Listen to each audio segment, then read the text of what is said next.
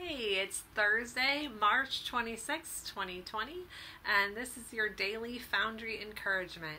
I learned a new word today.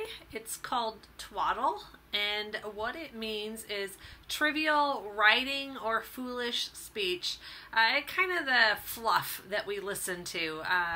Things that would fall in that category might be things like soap operas or SpongeBob SquarePants, just stuff that's like mush for the mind. You know, it's the kind of thing that you can look at and just kind of tune out everything else and not think and not grow and not do any of those things while you're consuming it. And this is really for a literature type of terminology, but I think it applies to social media, and I think it applies to YouTube and television and those types of things as well.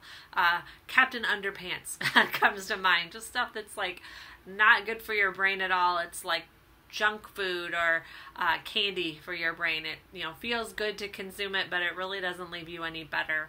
Anyway, I've been thinking about this word, twaddle, and I've been thinking about this season that we're in with the pandemic and being home and having all kinds of free time, and most of you haven't gotten assignments from school yet, at least that's been my understanding. And so I wonder how much of our time we're spending on twaddle. How much of our time we're just thinking about things that are, cotton candy for the brain and not really growing us or stretching us or making us more like Christ. And so I just wanted to challenge you today to think about identify those areas of twaddle in your life.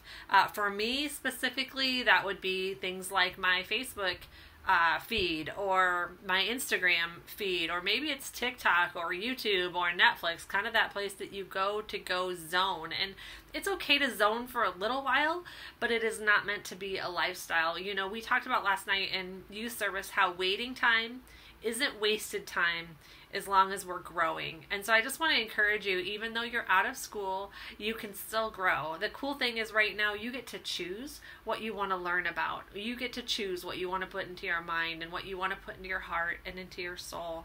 The Bible tells us to teach us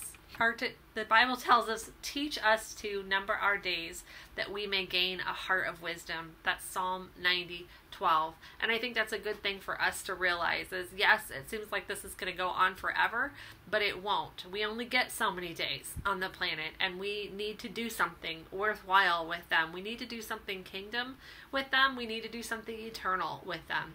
And so I hope that today you'll put down the twaddle, at least for a little while, and do something to grow your soul.